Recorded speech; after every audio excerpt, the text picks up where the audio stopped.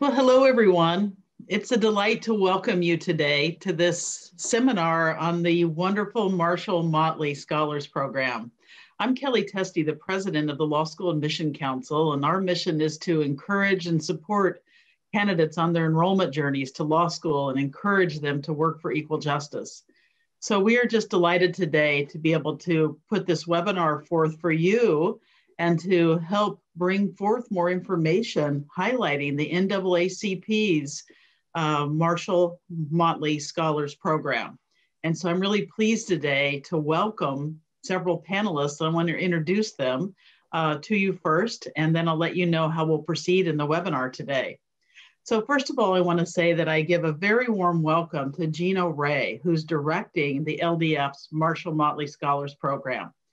And Gino, now that he's working with LDF, is leading this terrific program, and he has deep experience in law school admission as well, having worked in the admission field. So welcome, Gino. We're thrilled you're with us. Thank you so much, Kelly. Such a pleasure to be here. Good.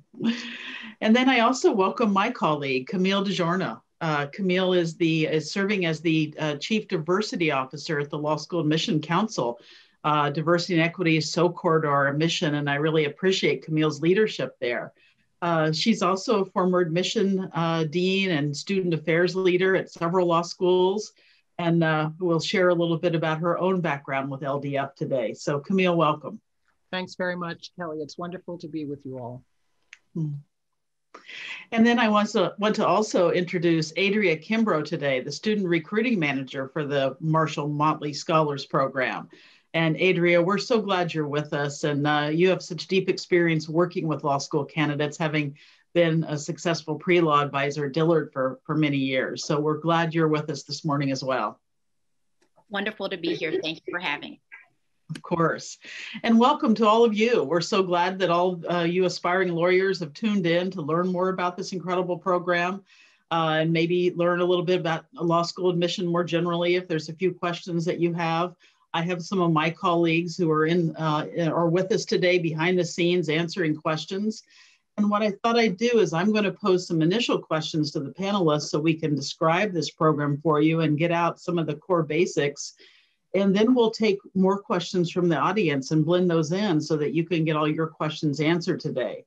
Now, there are a lot of people tuned in, and so we'll do our best in the Q&A and live to get to most every question. But I will be looking for patterns in the questions too, so that we can cover as much ground as possible. And I want to thank everybody who's here with us helping with those questions today. So with that said, let me get started. And I want to start, Gina, with turning to you first, because we've heard some about this program. I was certainly just over the moon excited when I heard about it, when it was announced. And so some people may know a little, some may be tuning in for the first time to learn about it. So can you share just a little bit about this and get us started this morning? Yeah, Kelly, thank you so much. Well, as you know, on MLK Day this year, the NAACP Legal Defense and Educational Fund announced the launch of the Marshall-Motley Scholars Program. This groundbreaking program is a new educational and training program that will help us seed the South with the next generation of civil rights lawyers.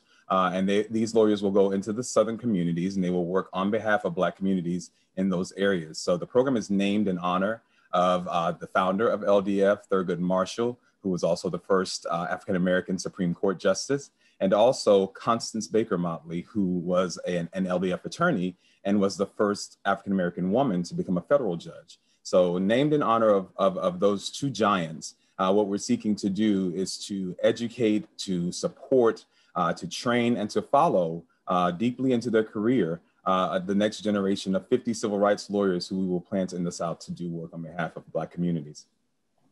Wow, that's just amazing. And I can't think of two people that it's more inspirational to have a program named for. Certainly two people that I've looked up to my entire life in law. So thank you so much, Gino, for that background. And Adria, I want to turn to you now too, because I noted that this is being sponsored by LDF, the Legal Defense Fund. And I wonder if you could give us just a little bit of background about LDF. Absolutely. LDF has just a tremendous legacy and history. As Gino shared with you, founded under the leadership of Thurgood Marshall. And LDF is the premier legal organization for fighting racial justice in the United States. If we think about those seminal cases, LDF and LDF lawyers were there. The mission of LDF is to achieve racial justice, equality, and an inclusive society. And LDF has supported some of this nation's legendary civil rights lawyers. And so when we think about LDF, we think about Thurgood Marshall, but sometimes we forget that there were lawyers on the ground, those like Julius Chambers in North Carolina and John Walker in Arkansas, and really in every other Southern state. And LDF was instrumental in supporting those lawyers in the 60s and the 70s, creating Black law firms in the South to take on the issues of civil rights of that time.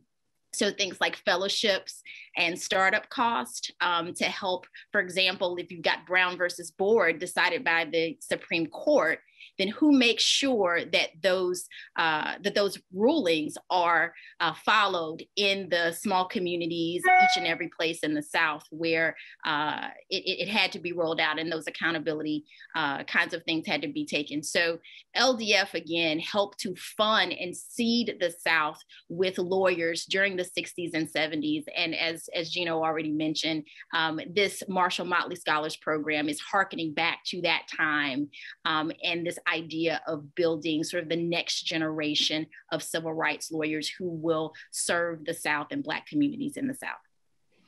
Thank you, Adrienne. That just is so exciting. I've often said that when you think about everything good that's happened in civil rights, you can trace it back to LDF and the organization and the lawyers who were there. And I just sometimes see in my mind all the influence in every direction that people that have been involved there have made. And it's just so impressive. What a legacy.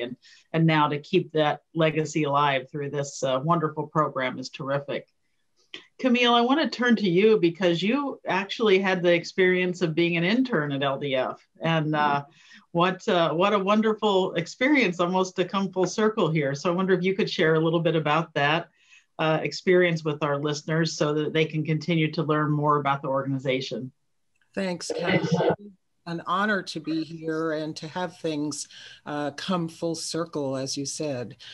The legacy of LDF.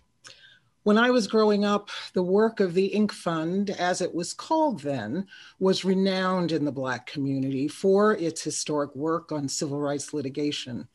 And I come from a family that has always been deeply committed to social justice. I was on my first picket line when I was 4 years old. 4 years old. We were protesting the absence of Black workers at the Jamaica racetrack in Queens, New York. My cousin, Lonnie Guinier, the first woman of color tenured as a law professor at Harvard Law School, worked for the Civil Rights Division at the US Department of Justice, and then headed the Voting Rights Project at the LDF. She was a really renowned civil rights lawyer. I was a Root Tilden Scholar at NYU Law School, which is a program similar to the Marshall-Motley Scholars Program. The Root Tilden program was designed to increase the number of lawyers committed to the public interest. We received full tuition scholarships and stipends for our summer work. But because of my family history, I knew I wanted to work at LDF and follow in my cousin Lonnie's footsteps. I met one LDF lawyer, Beth Leaf, at an NYU alumni event during my first year of law school, and called her practically every week to learn updates about my applications for work there, since it was a really competitive process. I was polite but adamant about my interest, qualities that have really served me well throughout my career. I was thrilled to be hired following my first year of law school. I worked on death penalty and voting rights cases. I also arranged for tours of LDF. Then it was at 10 Columbus Circle for New York City students to know more about the lawyers and the historic significance of LDF. Jack Greenberg was director counsel when I worked at LDF. The values of believing in social justice and fighting for racial equity were values strengthened at LDF. I was also hired by Jack Greenberg to be the first Black admissions officer at Columbia Law School to work on minority recruitment in the mid-'80s. So there's an African proverb, if you want to go quickly, go alone. But if you want to go far, go together. And that's what the lesson of LDF is and the importance of this scholarship. So thank you.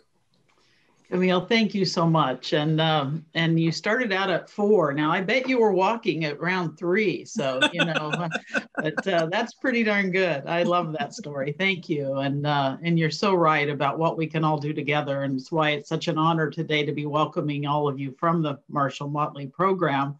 LSAC is so delighted and honored to be able to work with you and help promote this awesome program.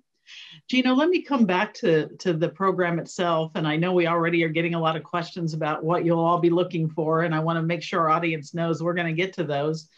But Gino, why this program now? What is it that do you think drove the creation of it? And could you share a little bit about that? Because I think that would suggest what you're all thinking about as you continue to build this and administer it. Well, yeah, thank you. And thank you, Camille, for sharing that information about your story. And I think we learn a lot when we share stories with each other. And I think that what Camille has shared helps us get insight into why Marshall-Motley Scholars. Being at 4 years old on the picket line, I understand I wasn't on the picket line, Camille, but I was beginning to use my voice at that age, and I understood what my voice meant. But when you came through, you were on picket lines, you were marching, you were fighting for causes of justice because you didn't see the answers around you. You didn't see the response that you wanted to see readily available. And even now, today, we're seeing the same things happening. We're still seeing pictures of four-year-olds having to get in marching, join marches and fight for justice and call out people's names who have been assassinated in the streets at the hand of law enforcement. And we see the debt burden of student loan debt growing at the undergraduate level. We've seen it increase by 175% since the 1980s in private law school tuition. And so we know that debt burden trickles down and it disproportionately affects students who come from disenfranchised backgrounds. It disproportionately affects students who come from Black and African-American families. It disproportionately affects Black women who carry a substantially higher debt burden than any other group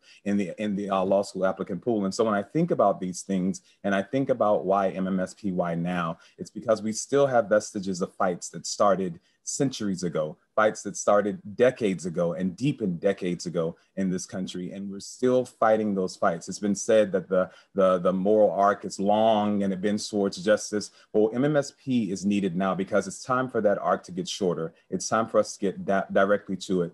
And why the South? Because most Black Americans still live in the South. Most Black Americans still suffer under systemic oppression in the South. And these are the areas where the work is needed. In the past, LDF did a phenomenal job of seeding Black law firms in the South. We started with Julius Chambers, who was our first LDF intern, and we funded the seeding of the first interracial law firm in the state of North Carolina that would go on to lead such cases such as Swan v. Charlotte Mecklenburg and do amazing work before the Supreme Court, working in collaboration with the Legal Defense Fund, but they did it on behalf of the people in the communities in North Carolina. We want to see that robust network of cooperating attorneys, civil rights attorneys who are working in the South specifically on issues to advance the agenda of racial justice in the South on behalf of Black people. We want to see that network robust again, working in collaboration with the LDF on national issues, but also working on the state and more importantly, the local levels. We don't just want to be in Albany,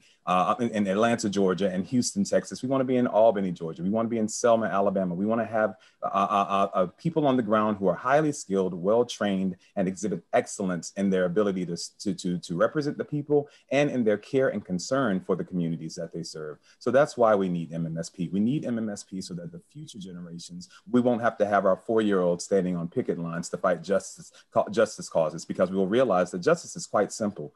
Freedom is simple. Freedom is free. I know a lot of Americans who wake up every day and they do not have to confront the systemic barriers that Black and brown people in this country face. And I want to envision a world where we can wake up every morning and every one of us can have a fighter in our corner. And that's what we're doing through MMSP. We're putting a fighter in everyone's corner, and we're starting in the South. Oh, Gino, I just love that, a fighter in everyone's corner. And I love that you mentioned Dr. King's point that the arc may bend toward justice, but I've always said if we can put our hand on it and push or pull, it'll go quicker and steeper. Yes. And that's what we need to do. So this is a wonderful example that will help with that. Well, thank you so much for sharing that motivation. It's inspiring. And Adria, I want to come back to you because so many of our questions are already coming in. This is amazing. Who are you looking for? And so can you speak to that question a bit about what you will be looking for as you roll this program out? Absolutely. I am just honored and excited to be responsible for recruiting students for this magnificent program. You talked about the arc of the universe being long and bending toward justice, but we're looking for those people who are going to do the bending because it doesn't happen on its own. I just appreciate so much Camille's the reflections that she shared, because so many of us have connections to the work of LDF. I think about even myself. So you got Brown versus Board, but then Constance Baker Motley comes to Mobile, Alabama, where I'm from, and files a lawsuit, Bertie Mae Davis lawsuit, that then allowed for schools to open and for me to attend the schools that I attended. So we all are sitting, we benefit from the shade of trees that we didn't plant. And so we're looking for young people, any people, really, any student, prospective law student who is going to make a commitment to that, who is going to be committing to bending, committing to planting those trees for future generations. So specifically what we want are folks who have a demonstrated commitment to civil rights, to advance racial justice for Black communities in the South. And so you think about, well, so what does that mean exactly? And I think for many people who do this work, it is a calling. It's not, what you do, but it's who you are. And so there are a lot of folks, I'm sure perhaps some on this webinar, that's the thing that drives you to the pursuit of a legal education, to pursue the legal profession. Like you are the ones that we're looking for. And so I think, I guess a bit of advice for prospective students, prospective law students who are thinking about the program, we're looking for folks who have a demonstrated commitment. And I think there are a variety of ways that you can show that. That might be through your coursework, courses that you've selected, it could be research, projects that you've been a part of. It can be through internships that you've had. It could be through extracurricular service, community organizations, religious organizations where you have been involved with issues of racial justice, civil rights. I think it's fair to say too that for folks who have ties to the South, that's also something that is something that we'll be taking a look at as well. Certainly, anyone who has a commitment will be considered. But I think for those who have ties to the communities that we're looking to serve, those will also be things that we'll be looking for as well. Thank you so much, Adria. I really appreciate that. And I love your description that it's not just what you do, it's who you are. And I think that's so critical of a point to think about. And it's such a blessing too. I've always found it so wonderful in law that you can unite your vocation and your avocation, what you love and what you care about. You can have a pathway to take action for justice through law. So thank you for that. I wonder if I could follow up with you one more question, and that is just that, were there any obstacles to accomplishing the goals that you were thinking about as you designed this program, and anything you then built in to try and make sure that it is as successful as we all hope it will be? Well, I think that it really is just responding to the demand, which has been so great. But we are rolling things out to be able to do that. But the thing that's most exciting to me about this program is that it removes obstacles for so many students who have interest in civil rights, who have interest in doing this type of work. Finances are often the barrier. And so this is a program that leaves nothing to chance. So for the students who are going to be selected, and I'm sure we'll get to some of this a little bit later, but when you think about some of the benefits of the program, full tuition, living expenses, incidentals, summer internship opportunities, a fellowship when you graduate. So oftentimes finances will cause people to abandon their vocation, their avocation, because just of the financial pressures, particularly for certain communities. Gino already talked about the debt burden, especially for Black women who are pursuing a legal education. And so this program really and truly removes those obstacles and barriers so that students can focus on being the very, very best law student and legal professional that they can be, because that's what our communities need. We need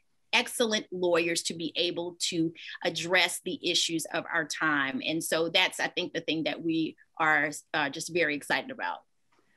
That's wonderful. And I think it's so terrific to see that this program provides support along the entire journey, because that's so critical too. I've always said that, access alone isn't enough. We need to have support and attainment of graduation and licensure and professional opportunity. So it's really great to see how that whole journey is something that you're supporting through this program.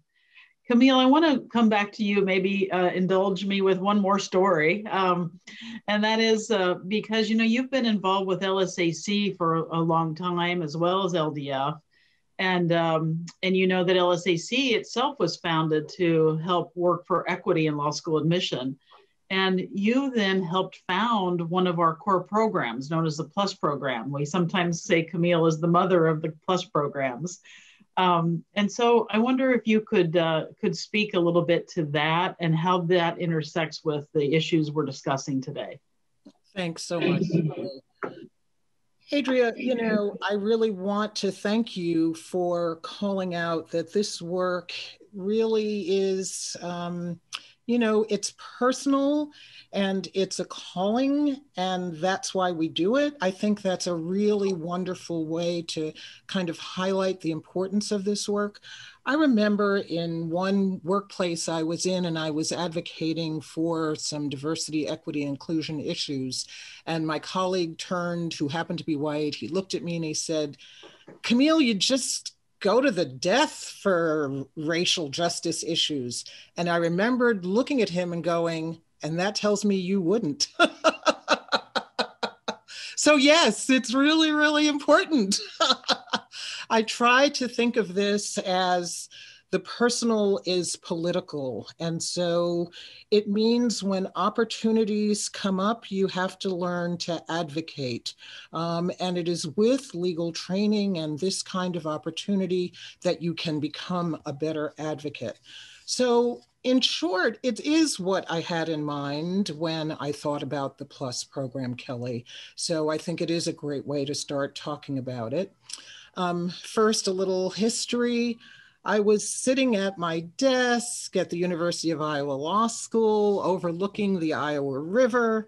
It was a bright, sunny day, and I was, head of admissions when I heard the news of the Hopwood decision in Texas barring the use of race in admissions. And so, I sat there and really thought, we're going to have to create another pipeline. How do we do that? I was really fortunate to have been involved with LSAC at the time. I was chair of what was then called the Minority Affairs Committee. And we came up with a program that was then called the Sophomore Institute. We modeled it after CLEO, the Summer Institutes. And the importance of it was, and it became known as the PLUS program, to really give students who are underrepresented in the legal profession an opportunity early on in their college careers to learn the critical skills that are needed for law schools. So what is PLUS? We fund member schools to host then a 4-week summer program to provide a law school experience, to learn more about the law school admissions process and the legal profession. And each participant actually receives a $1,000 stipend. Last summer, 7 law schools hosted a Plus online program, and it served over 185 diverse students who were placed at one of 7 of these law school programs. The pool included 67% rising juniors, 94% underrepresented race and ethnic groups, and 30% first-generation college. So in short, these are really aimed at rising undergraduate sophomores who are underrepresented in the profession. Applicants can demonstrate in the admissions process how they would benefit from these programs. And to answer, Kelly, just that idea about, what are we looking for? What do students gain? Here's the report of one Plus alum, Star Gibbons. Star is a third-year student at North Carolina State and was interested in legal education before she attended our online pre-law undergraduate scholars program. So after attending the program, she had no doubt that law was going to be in her future. She said, "It made me much more confident in my ability to attend and succeed in law school. I'm absolutely certain that I'll pursue a law degree because of the Plus program and the tools that it provided. My passion," she wrote, "for legal advocacy and fighting systemic injustice was affirmed by this program." So that embodies the qualities in LDF's new scholarship program, right? So that's how we see the connection. And she finally says, "I know there'll be barriers to accessing law school and succeeding in law school as a first-generation Black woman from a limited socioeconomic background, but the program was designed to make my legal career goals more accessible despite these barriers." We do have a blog series on our website where you can read more about other Plus participants. Camille, thank you so much. And it's great to know too, the Plus program is opening up again for the next, for this coming season. There are a lot of resources there that candidates can take advantage of. And I just want to make sure to emphasize today, because it's still something I think we need to get more word out about, is that LSAC will put its hand on the side of removing obstacles in any way it can. And one of those is that we have free LSAT preparation now offered through the Khan Academy and also through lsac.org through a product we call Law Hub. And so know that that helps you build the core skills that will help you thrive in legal ed and on into doing that great work like the prior LDF lawyers have done. And so please know that you can count on us to help you on your journey in any way. And Gino, I want to come back to you to talk a little bit more directly about the program, because I see a lot of audience questions coming in about exactly who's eligible and who you're looking for. But I want to just open it up to you, Gino, to share anything that you'd like to in addition about the program, anything we didn't cover and that you'd like to add right now. Thank you so much, Kelly, and thank everyone for their comments and for sharing stories and sharing the feedback. Camille, I remember working with the Plus program when I served as the Diversity Initiatives intern with the Law School Admission Council. And it was my favorite part of my entire summer, my second summer with the LSAC. And because I've since gone on to maintain relationships and mentorships with many of the students who I met that summer. And they have graduated from law school. Several of them have passed the bar now. They've been admitted. Some of them are still currently in law school.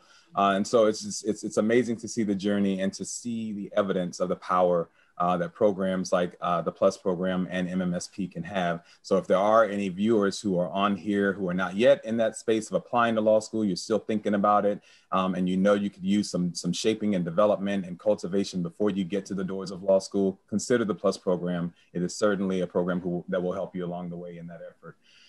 The MMSP program, as Adria kind of talked about a little bit, but I want to dive a little bit deeper into what the program offers the students that we're looking for. Adria told you kind of who we're looking for, and I want to tell you that when we find you, what we're going to be able to kind of help you with. So you're going to get a full law school tuition scholarship that is going to cover law school at any ABA approved law school in the country. I say that again, cover your law school tuition at any ABA approved law school in the nation. We will also pay your room and board at whichever city you must live in to attend that law school in the nation. So if someone's thinking, hey, I'm thinking about a school in a big city, I don't know if I can afford it, and you know your heart and passion is for civil rights law, apply to the Marshall-Motley scholarships. Your tuition will be paid for, your room and board will be paid for, your books will be paid for, you will have technology and a laptop, all those wonderful things that you need to be successful in law school. We will cover, because we want you to only have to show up and be able to be the most successful and amazing student that you can be.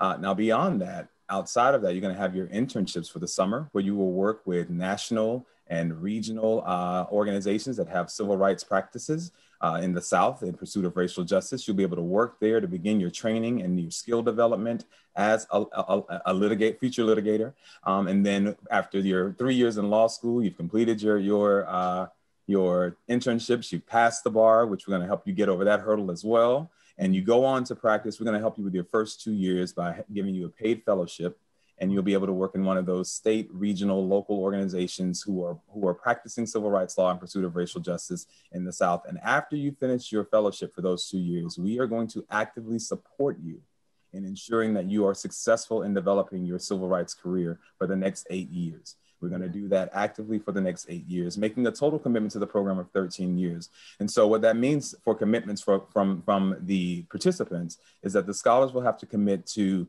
8 years of working and on behalf of Black people in the South in pursuit of racial justice once you graduate. And that's the commitment.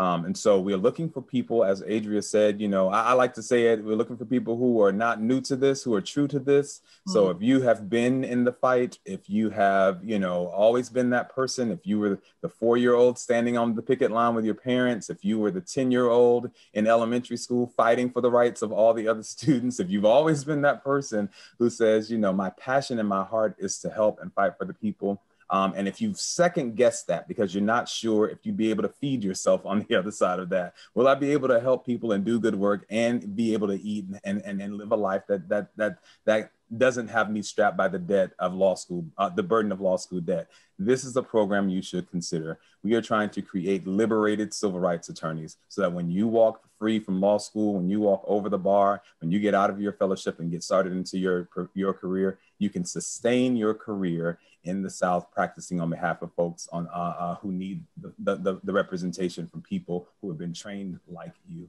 So I also want to announce that the application deadline, that's one thing I don't think we've touched on. Previously, you may have seen that the application deadline was February 16th, but due to an overwhelming demand and our real sincere desire to want to make room for everyone to apply, we are extending our application deadline by 1 week to February 23rd. That's Tuesday, February 23rd. The application deadline is 5 p.m. So please take note of that. We want to hear from you. If you believe that you fit the characteristics we've described, that you fit the passion that we described, if you have the sense of excellence, compassion, and a commitment to community, and you want to be the next Marshall-Motley Scholars, the first inaugural class of Marshall-Motley Scholars, we welcome you to invite you to apply by February 23rd at 5 p.m. Thank you, Gino. February 23rd by 5 p.m. That Yes. Is great to have a little bit more time. So people today, they're hearing about it, will be able to make sure they get their application in. And I just love the way you describe the support for this program and it being so thorough, because we do want lawyers to be hungry, but hungry for justice, not hungry in terms of the way we sometimes think about that. Exactly. And that's a real issue with the financial pressures that students face today. So it is just awesome to hear. And Adria, I want to come back to you. You may have a follow-up on something that Camille noted about PLUS or additional information from what Gino shared. So I want to open it up to you.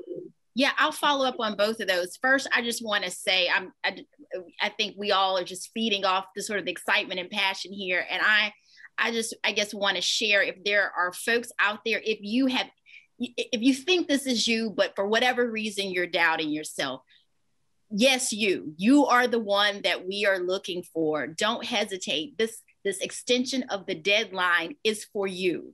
It is for you to gather your things and apply for this program. We want to hear from you. We want to see your application.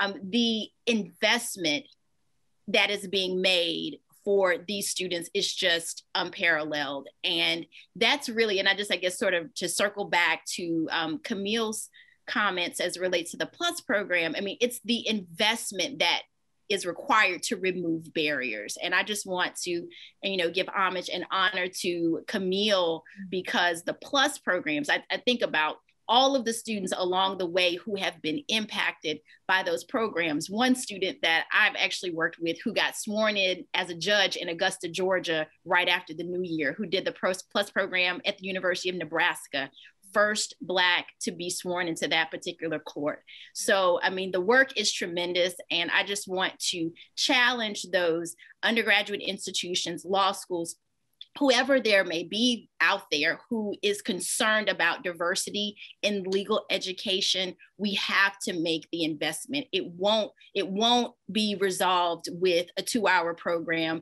It won't be resolved with sort of hit and miss things like that. The issues are too intractable to do anything but make the kind of investment. So I'm just excited about the investment of the PLUS programs like the Ron Brown program. And there's just a lot of tremendous work that's happening in the pipeline space that is helping. And we just need more of that, both at the undergraduate level, and then certainly just the excitement around the Marshall-Motley Scholars and the investment that is being made to liberate these future liberators, in terms of eliminating the barriers, financial and otherwise. So just really excited about this opportunity. Thank you, Adria. So am I. And it's so true that we need that investment, because if those piecemeal approaches were going to work, they already would have worked. And we know that it hasn't, that the pipeline is still insufficient and the profession's insufficiently diverse. And so that's exactly what we all need to be doing together. And it's very exciting to see these steps and others, as you note, that are understanding the more thorough approach that we really need to take toward equity in law. So thank you for sharing those comments and help. I also note that in the questions from our audience, Adria, if I could maybe come back to you for one more thing, and that is that people are asking, again, a few clarifying questions about who's eligible, asking things like, is it open to anyone who cares about civil rights, or are you particularly wanting to encourage Black and African-American applicants to apply? Some questions about, I'm a little bit older student, some have said, and would I be encouraged? And so do you want to talk again about who you want to encourage to apply? Absolutely. So the program is indeed open to all applicants. There are no restrictions around race, gender, age, any of those kinds of qualifiers. It is indeed open to those who have a demonstrated commitment for racial justice, serving Black communities in the South. I will say, certainly, though, with the history of LDF, certainly the program has an interest in applicants from underserved communities, for those who have either personal experience or other connections to Black communities in the South.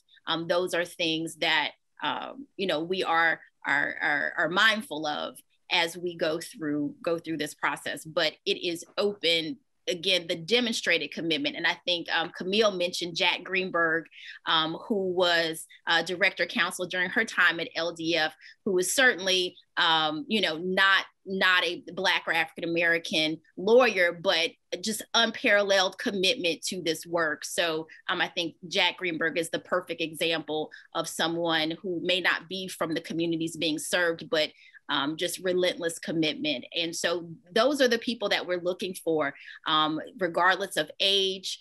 And we're looking for students, at least for this application cycle, because there may be some questions around that, for folks who are going to be law students, full-time law students, in the fall of 2021. So we're looking for people who are currently in the application cycle. Maybe they've already applied and been accepted. Maybe they're in the process of being accepted and are applying.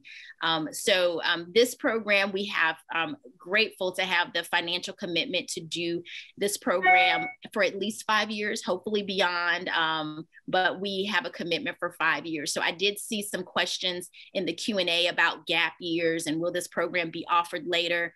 So if that's you and you're going to take a gap year, or maybe you're already sort of in that gap year space, this program is for you as well, and will be available to you at the time in which you want to apply and begin your law school career.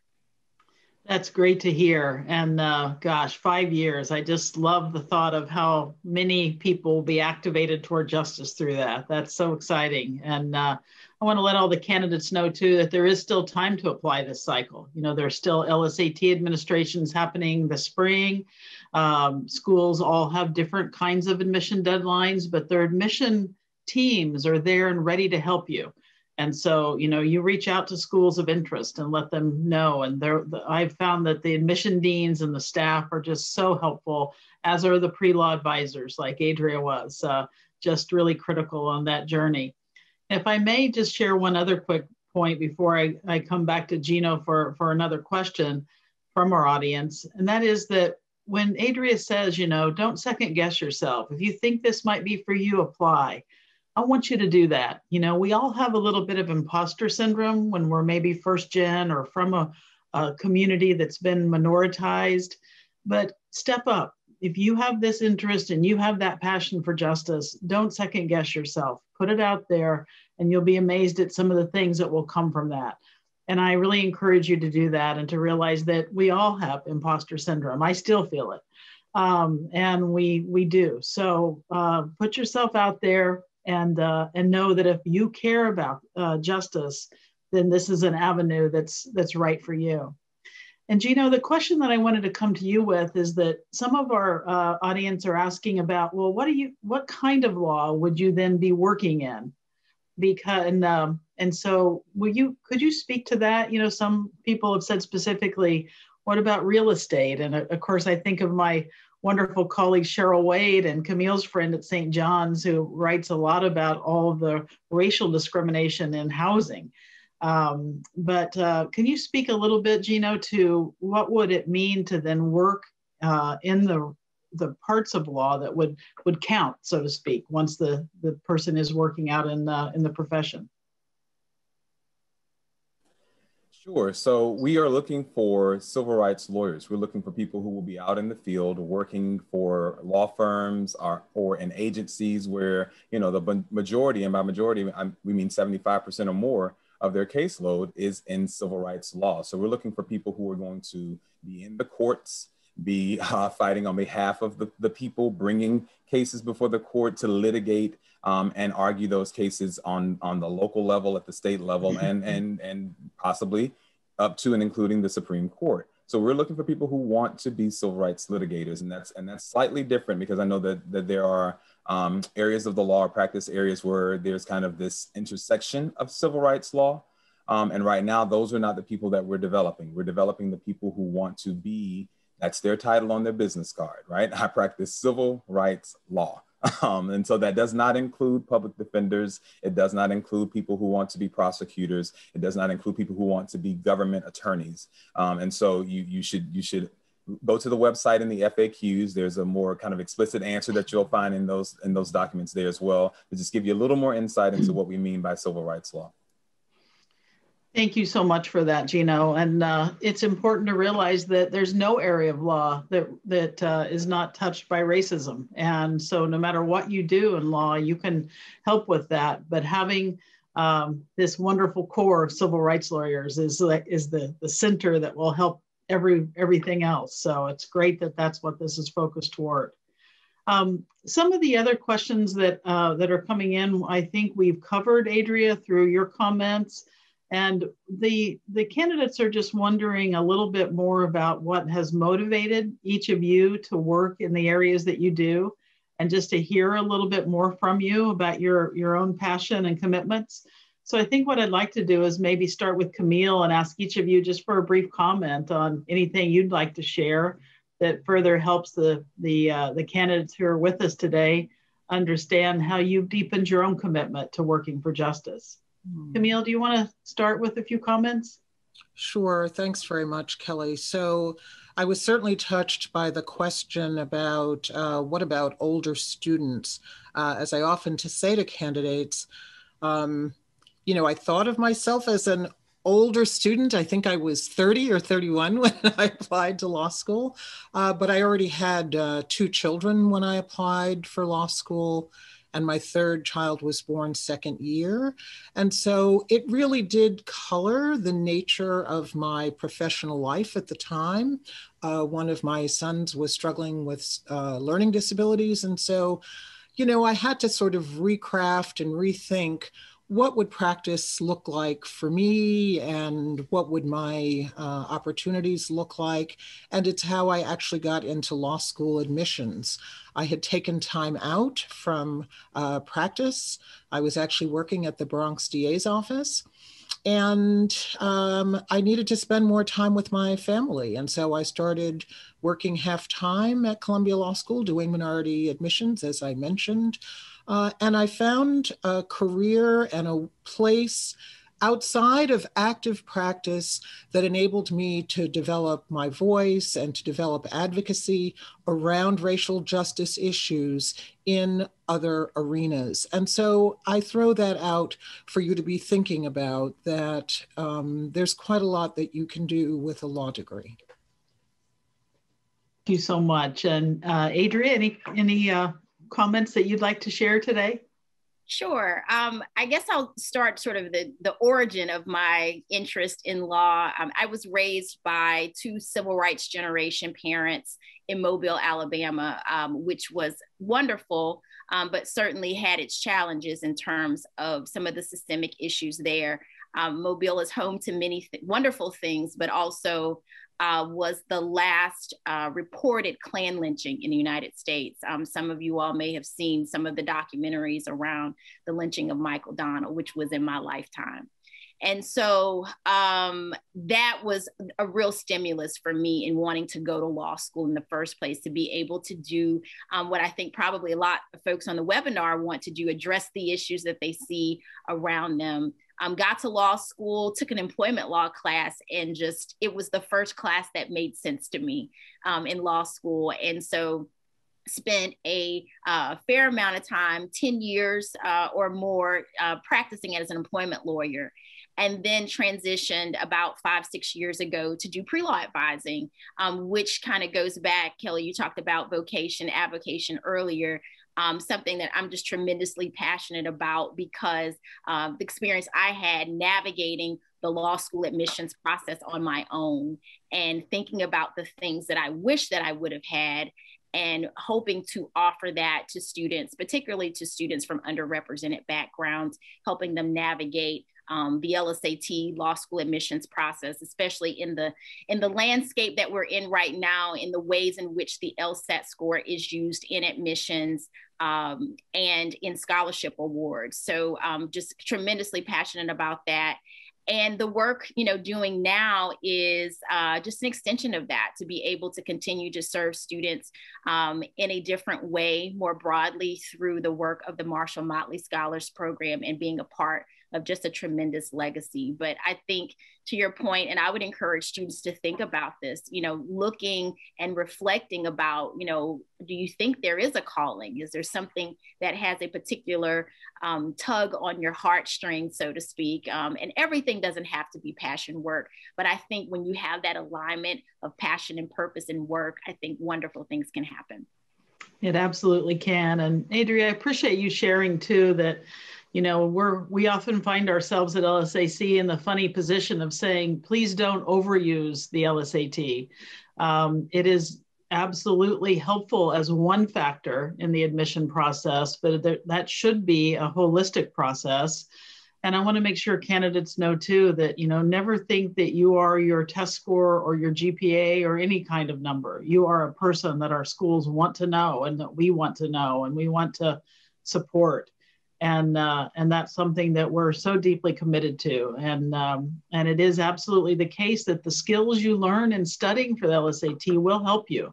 The reading comprehension, the writing, and the analysis are skills you'll use. It's an on-ramp to the skills law school will ask. And I was a longtime first-year professor in law school teaching contracts, and saw over and over again how helpful that is. But know that this is a journey, and we can all build learning. Access to learning is not equally distributed in our world. And that's something we work to help all the time.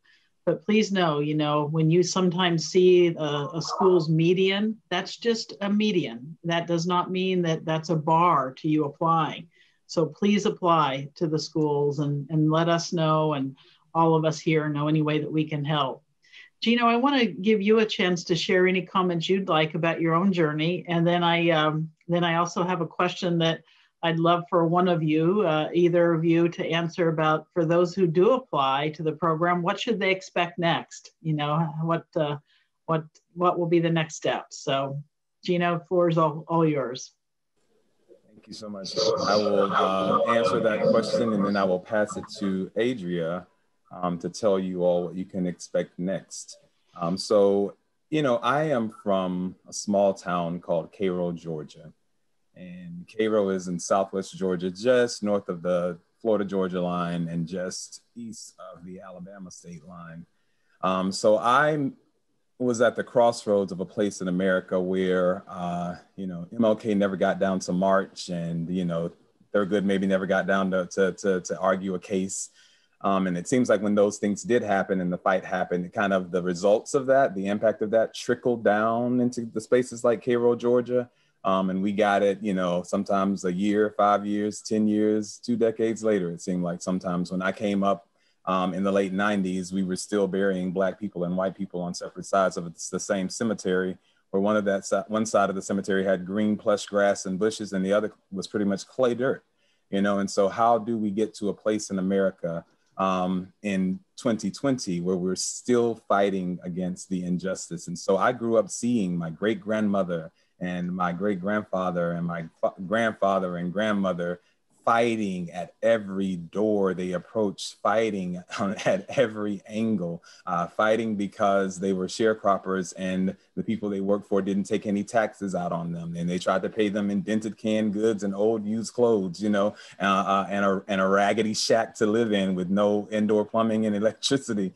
I was inspired by looking at the people that I knew firsthand. And I realized they need a lawyer, and they need a lawyer who looks like me. And they need a lawyer who comes from a place that I come from, because there's so much nuance about their existence that someone from the outside just cannot understand. And so when I got to law school, I always say my pipeline to law school was a tough one, because I come from Cairo, Georgia. I didn't know any lawyers. I didn't meet a lawyer until I got to law school, pretty much, right?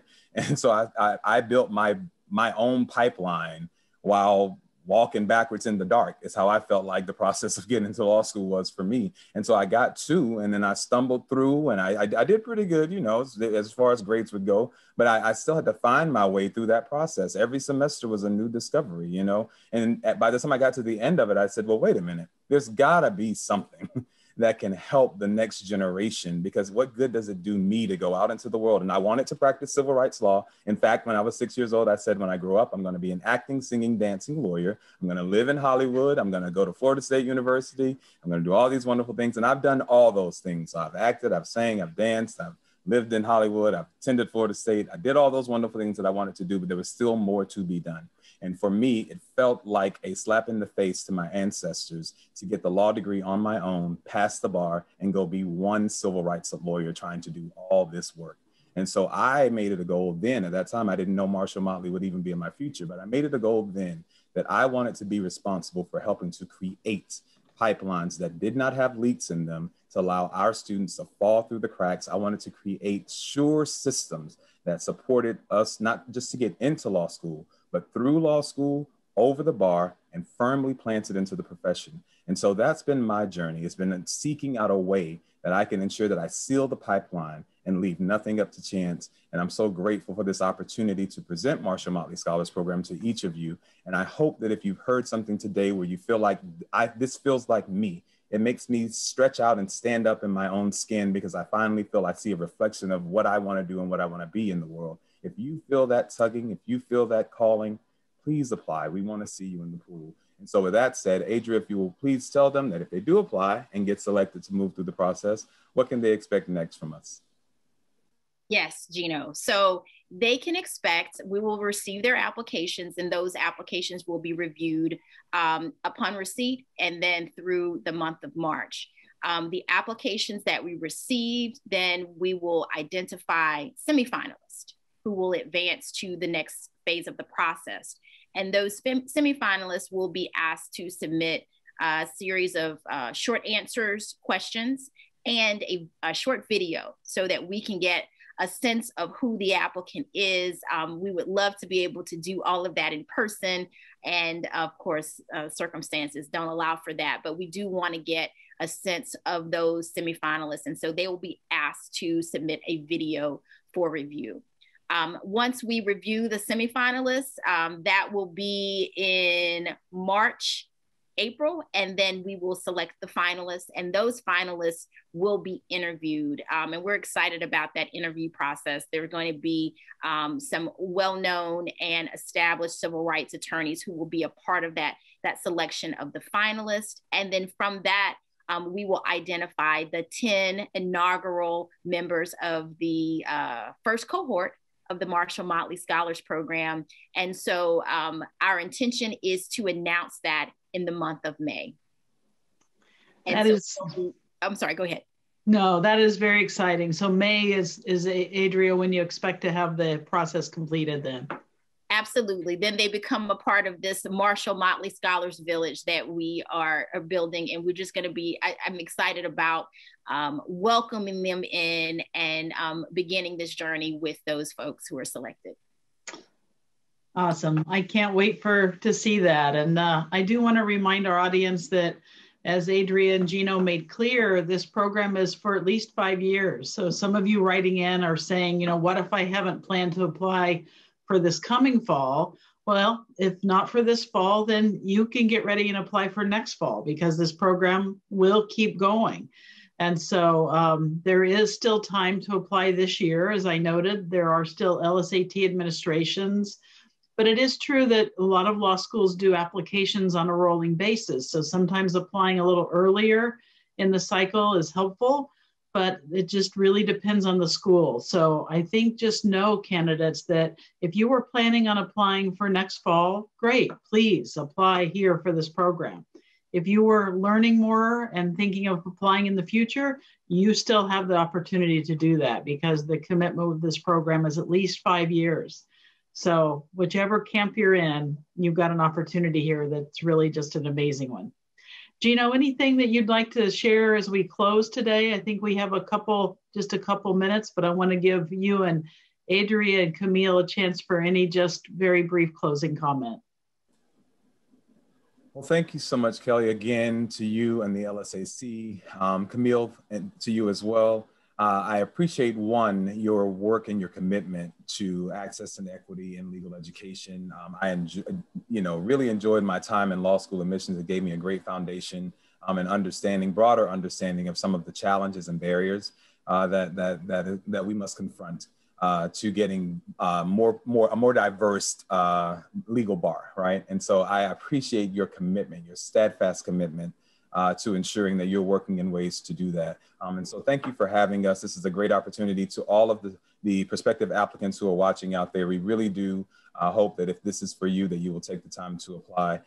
We want you to have an opportunity to state your case and state it as clearly as possible. So we're excited. We look forward to hearing from you. If you have any questions, please do not hesitate to visit our website, which is marshallmotleyscholars.org.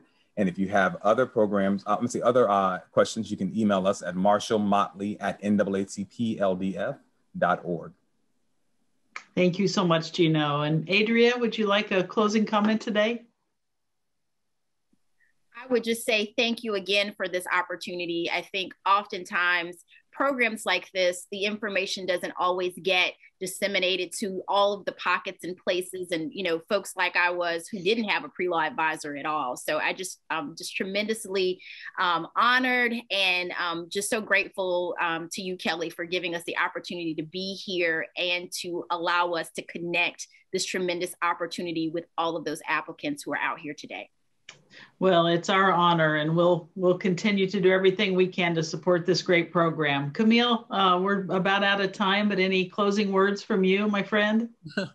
Just a quick thank you, Kelly, for your leadership in getting us to work so hard to bring this program together with LSAC.